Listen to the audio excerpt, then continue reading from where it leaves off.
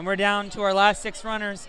And here is the singular young adult last year to beat Monstro Swing. It's Nolan Lajoie, who would end up going on to not only obviously become the world champion in that division, but also ended up beating the whole first stage. Had a good attempt at stage 2, ultimately falling an angle ladder. Does not have Luke Dillon here to support him. So Nolan Lajoie, a lone wolf here. Nolan and Luke really support each other a lot, so kind of a bummer what happened to Luke a moment ago. Nolan looking to exact revenge here on aerial barrel, although he does not get a great start. He can kick off of that platform, but he's going to opt to do the natural route. Yeah, he's not building up his swing very well. He does have a decent amount of time. There we go. Easily. Didn't take too much time. He's got plenty of time still.